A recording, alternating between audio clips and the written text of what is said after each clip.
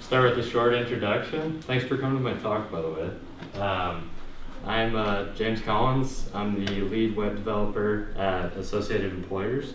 We're a little small company that works on business-to-business products in Billings, Montana.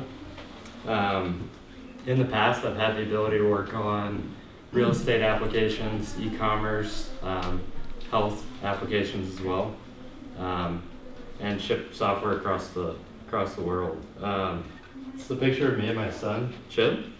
When I'm not being a dad, I like to run around and call it exercise, and you'll find me tinkering on a CNC or 3D printer. So I'd like to talk about why I decided to do a talk about accessibility. It seems like one of the least attractive topics when it comes to tech, but it could possibly be one of the most important. So what is accessibility in context for the web? I'm going to define it as accessibility is the intent to provide ease of use to users that aren't fully visually capable. As developers, we sometimes are given the opportunity to provide web applications to our communities, our state, and our nation. It's important and our responsibility that we keep all of our users in mind. I really want to do this talk because accessibility is really ignored in most cases or done really poorly. I want to learn more about accessibility as well. Sometimes teaching is the best way to learn. I also have never worked personally with a user experience tester or a QA engineer that's visually incapable. So I'd like to pinpoint on things we can do to optimize before we get to that step. So I have a few goals for my talk today. I was hoping to give you guys a better understanding of existing web technologies when it comes to accessibility. I've learned a few things from several people that consider themselves experts, and I'd like to pass that on to you. And I'd like to inspire you guys to go through and audit your own app's accessibility. So, the majority of users that you help with accessibility in mind aren't blind. Blindness tends to be just one condition. This is a quote from a article detailing a few different common types of color confusion. Deuteranopia is a red-green color blindness, really common. I'd like to show you what it looks like a little bit. So this is kind of pink on this projector, but it's dead red, and to the left of it's dead green. This menu is using these colors to distinguish links apart from each other instead of some spacing in between there. If I apply a Deuteranopia filter, you'll see that they become dead similar. There's no way to differentiate. If these links are close enough together, they might look like one link. So, another common visual impairment besides red-green color blindness or any of the others is simply low vision. Poor vision can come from numerous things, and I think most of us will know at least one person in our lives with one of these conditions. Personally, my father has diabetic retinopathy. That condition causes blurry vision and floating dark spots. He still works for a living, and it's important that he's able to browse the web, even if he's still visually impaired. So I want to give you an example of a banking application. It's a great banking application. It's asking the user to approve or deny a transaction to Pablo Escobar for the sum of $5,200. The readability score for these buttons is definitely not great. And actually on the projector, I can't even see them very well. Furthermore, the text is too long to be seen by a magnifying glass tool on Mac OS. So if you imagine being this user that's trying to use a magnifying glass tool, you're having to scroll across the whole button to see what the text is. Top that with the fact that they're probably seeing something like this, and you get a recipe for a Colombian disaster. So to start with, I'd like to give you guys a basic set of rules that take care of most things. So keep it simple. Keep it simple is one of those things that was echoed to me by Paul Suptic at Montana Blind and Low Vision Services. That's one of the things he just kept telling me after every single tip he would give me. Your site should be keyboard accessible and interactive elements should be tabbable. You should avoid interactive elements that automatically change content. You should always be labeling. You should ensure color contrast. You should avoid image text. You should immediately present content to the user. And lastly, you should be consistent and be primitive. We're going to talk more about all of these later. So did everybody write that down? Didn't see any heads moving. Okay. So, keep it simple. This is an actual website. This is a screenshot taken recently of an actual website. Is this Maine? What's that? Is this Maine? I have no idea. Seems to be arngren.net. Yeah. Based on the count. Right? Yeah. Yeah. Sorry. Where's that? So this is a live website. I'm thinking it's designed by a guy that was using Dreamweaver, but he had like an incredibly shaky hand. But this is a simple concept. A website should prioritize actionable items to the top and cut the cruft. It's important that we don't have too many actionable items as well, because we won't ever get to the 100th option on this page. It's hard to imagine the effort that goes into creating such a cluttered page like this, so don't overwork yourself. Keyboard access is an important aspect for web pages. Tabability is one of those things to keep in mind when designing for keyboard access. If we think about our page audience, a good chunk of our users are going to be using that tab key to jump around to different elements in your form. The fact that you're optimizing for accessibility opens up that you're actually creating a win for your power users, people with those knowledge of common browser shortcuts. Tabbing applies not only to forms, but to navigational elements as well. There's a few things to consider in regards to keyboard access. So tab index. Tab index can be a proponent of mystery meat navigation. So some of you might know how frustrating it is when you're expecting the tab key to focus to the next element on the page.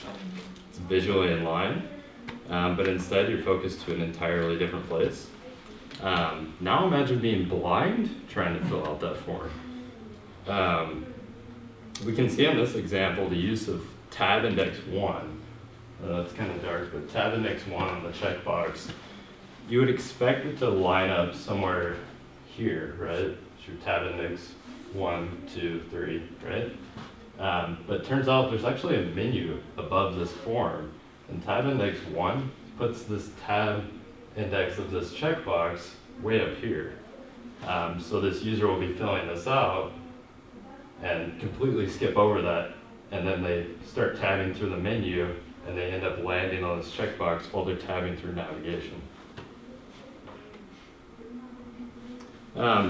Drag and drop is a common pain point for keyboard access as well. Solving for drag and drop accessibility can be really tough, and I really don't have time to explain it thoroughly here. I would like to mention though, that area live regions can be a benefit, allowing you to dynamically update a placeholder element with some dynamic text when the user moves around a drag and drop list. Could actually work. I'll have more about area live regions in the next few slides. If you're using drag and drop file APIs, you need to make sure that there's a focus and spacebar event. Sometimes if we just have an arbitrary element on a page and we don't allow it to be tabbed and you need to accept a file input, if a user is just tabbing through that form, then blind users won't be able to upload anything. So, we also need to make sure that we're not taking away focus outlines. Those common, like just the base style of tabbing through a form, and you'll see that blue highlight around an element. Range sliders are sort of out of style now, but if you're still using them from early 2000s, then a lot of common libraries that use them didn't use the native HTML element. So you need to use area attributes to tell a blind user what the values are on a range slider. There's some more techniques for keyboard accessibility available on the Web Accessibility in Mind project, and I'd encourage you to check that out. So, give me 1 second. Let's talk about dynamic changing elements for a moment. What exactly am I talking about?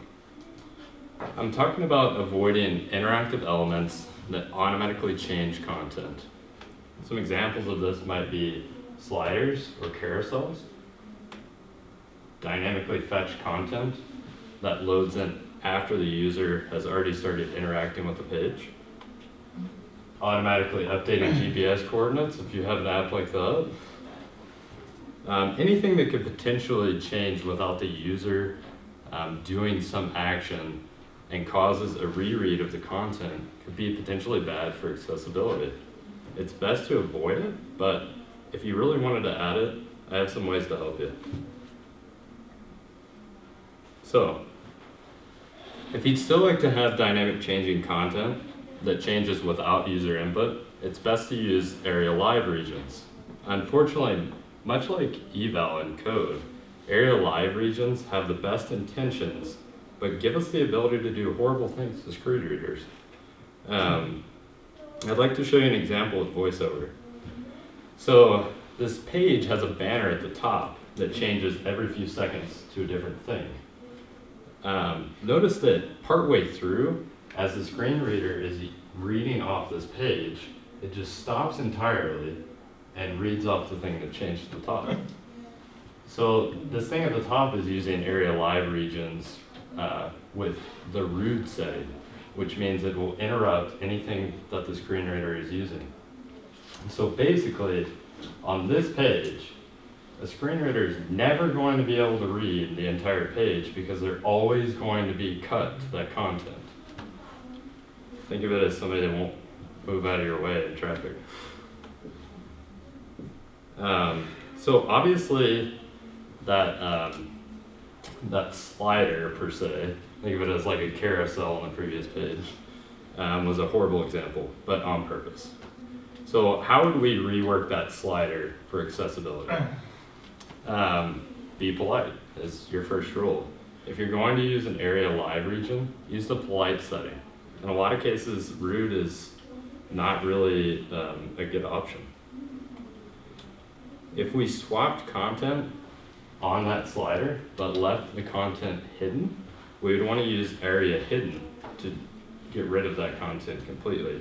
If I had like one sentence that said, I like potatoes, and the other one's welcome to my website, and I hid welcome to my website, area could still access that content if you didn't hide it with area hidden or visibility hidden. We would want to add buttons for forward and back. maybe not automatically trigger that slide forward and back, but allow the user to select forward and back. If we have images in that slider instead of text, we want to make sure we use the alt tag. I'd like to move on to labeling. So for something so simple to do, why would we miss out on clarity for our users? Labeling is cheap, and the gains of doing so are really rich. So in this example, I have a form field with a label for username. It's dead simple, and hopefully most of us are doing this already if we design for the web. Username, in this example, gains some additional clarity from a label. For example, enter your username for my service. Some designs don't want to include labels because maybe they're just using placeholders, right? You should still be including labels in your markups though. And if you're thinking about using display none or visibility hidden for those labels, consider that those two properties will hide content for everybody, including screen readers. So there's several approaches to hiding content for users, but leaving it open for screen readers. Try to avoid workarounds that use width and height properties because they remove an element from the screen reader's flow. One of the surefire tested ways of positioning it would be positioning it off screen. In this example, 10,000 pixels to the left. To area, it still thinks it's in that exact place you had it originally, so it can read through in the flow that a normal user would, but your user will not see it. You can create a global style like screen reader only, and apply it to an input like this, screen reader only. And so that kind of gives developers a nice way of knowing what's happening as well. And this style you see here is actually reminiscent of Bootstrap's SR-only, which is another thing. If you're using Bootstrap SR-only class, we'll do a similar thing and leave it in the screen reader's flow. So, I need to pull up the banking application from earlier.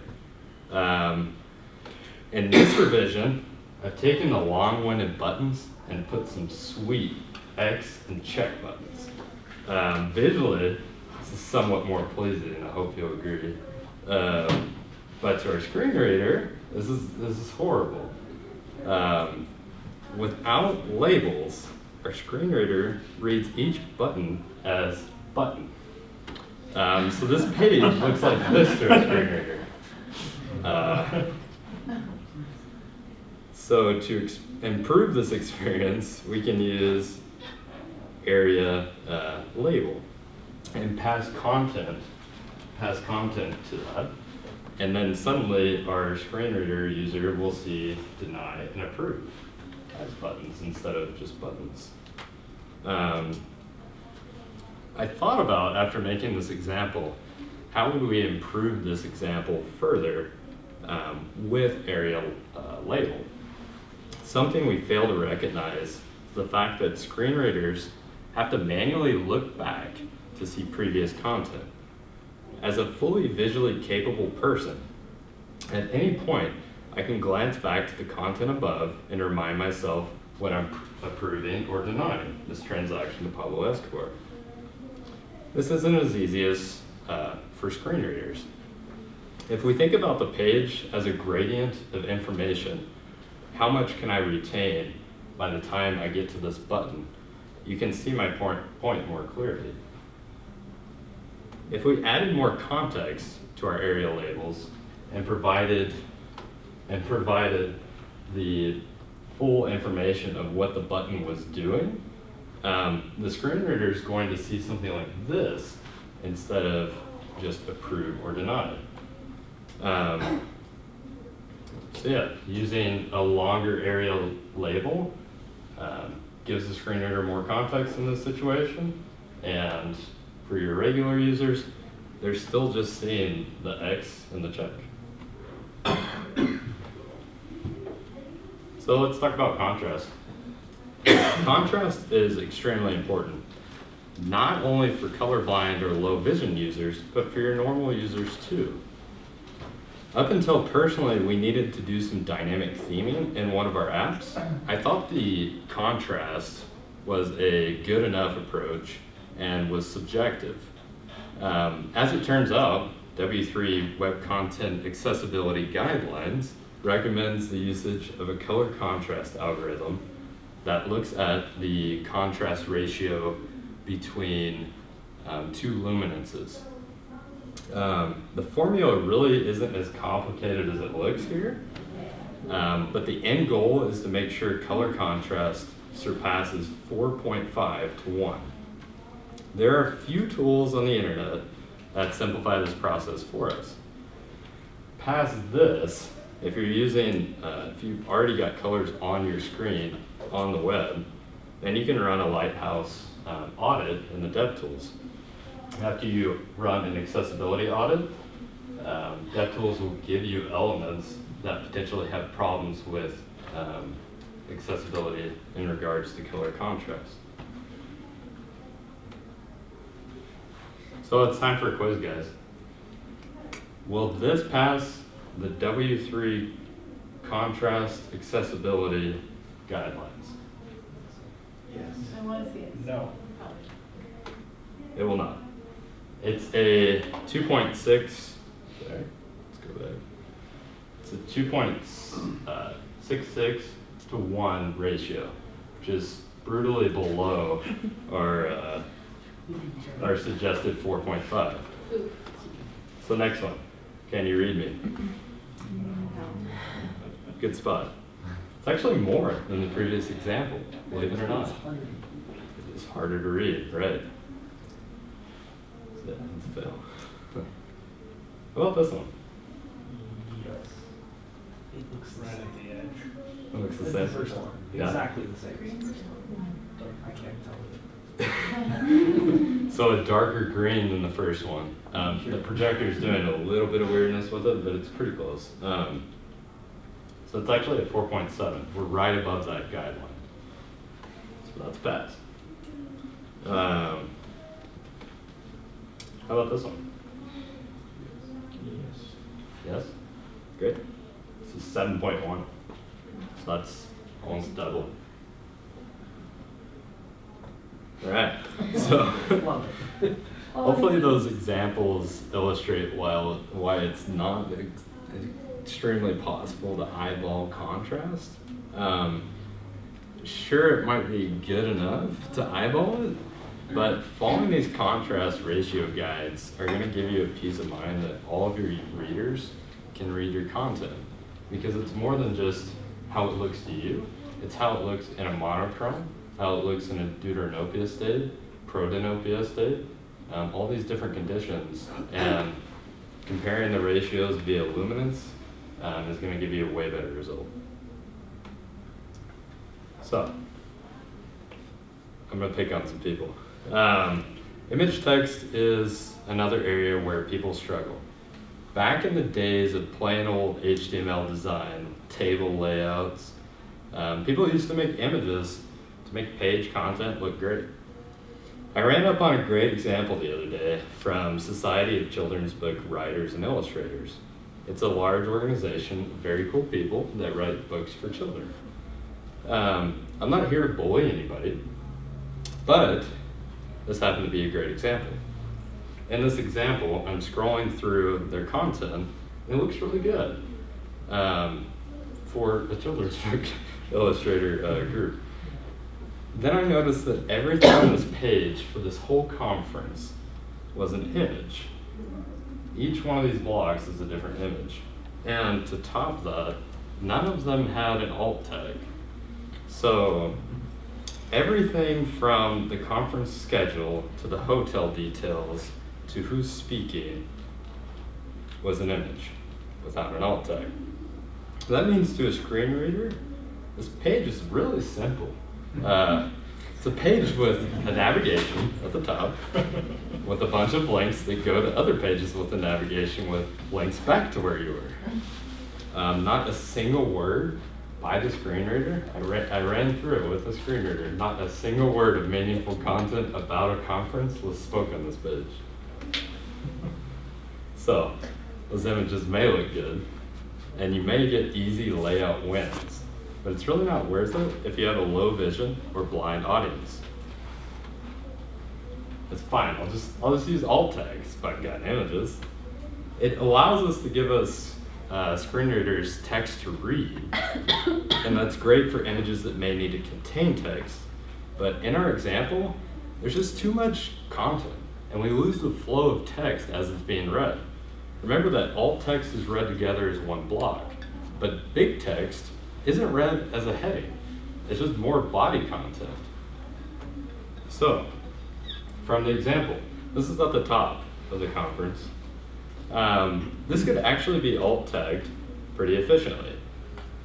In theory, it could still be HTML content, but maybe this was sent to an artist, they came back with an image, and they embedded the text. Sure, that works.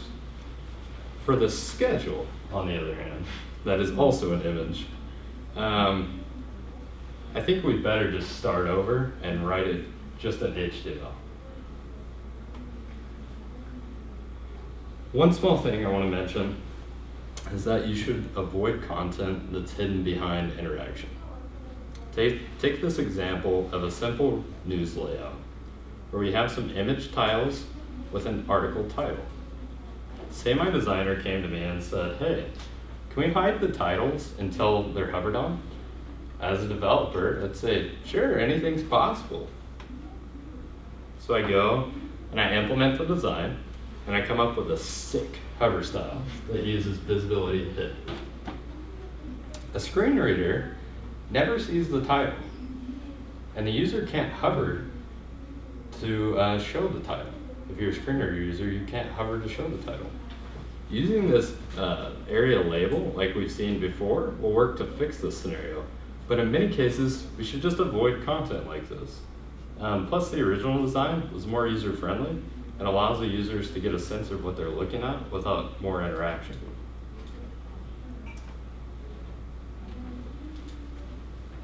All right, consistency and primitives. So be consistent. Your site might have slight quirks that your user has to figure out. If you change that per page, they have to relearn your quirks. If your form has labels on the bottom, don't make a new form that styles them to have it on the right or above on the left.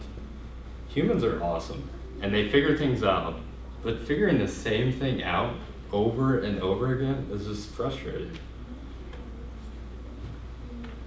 So, the last rule I want you guys to remember is to stick with primitive tags. Always be using HTML elements that are built into the browser. Browsers and screen readers have optimized for accessibility when it comes to most elements, and markup is key to designing with accessibility in mind. If I have a list, use UL, OL, and use list items. Don't use divs without a role attribute. If you want to use divs, use the role attribute. Use inputs properly. Use selects properly as well. We actually have a framework we use. Maybe somebody's heard of it, Semantic UI. Semantic UI uses divs for selects. And by default, they're not accessible. And they have an issue right now out for that. In our own apps, we've had to add more JavaScript to make them behave like a normal select. So it's best to just find a framework that uses select. Use landmark tags like nav, section, header, H1, H2, and so on are going to give your users kind of like an important, but like I said, if you remove that and you just use like a P tag and scale it to a heading size, the screen reader is going to think that that's just more body text and won't present that to the user as something important. So, why should you guys care? When I first thought about doing this talk, I reached out to a blind man named Pat. I knew through a friend. Pat is a bridge engineer for a government agency and one of the most qualified structural engineers in his region. A blind man designing bridges. That's scary. This isn't the only incredible thing Pat has done. He's also a runner, and he has the Missoula Marathon under his belt. Actually, one of my friends guided him through that marathon. That said, when I asked Pat about his struggles with the web, he responded with this. Whenever I need stuff looked up on the internet, I usually assign it to one of my designers to look up. I don't surf the web at all. And talking about their work software, our software's consistent updates bring it with inconsistencies and hard to see colors that have no contrast. Sometimes when they create a page in a program, it does not follow a consistent template. This causes great pain because with zoom text, I have to search in circles and try to find it. It's like trying to locate a dinghy in the ocean. People who are well-sighted do not think about contrast or other accessibility issues that even poor-sighted older people would appreciate. So this is a real person with real talent. And every day, he's struggling with issues like contrast and consistency. Small issues that wreck his entire day. At the Missoula Marathon, my friend that ran with him ran in front of him to make sure he knew where he was going. And by the end of the marathon, Pat had just ran a marathon. Imagine if the web was built like guiding people in a marathon. Imagine if it was built for people like Pat. We can empower people like Pat with visual disabilities to accomplish great things. It's our responsibility as we build our circles of the internet to put our feet in shoes of people like Pat. I challenge you after Big Sky DevCon to try out VoiceOver and another screen reader or any other screen reader on your own site and see if you can navigate it without visual help. There's a sea of HTML accessibility attributes designed to help every scenario, and I encourage you to delve deeper if you're struggling to provide usable pages to screen readers. So, I'm a little bit fast, but questions would be great.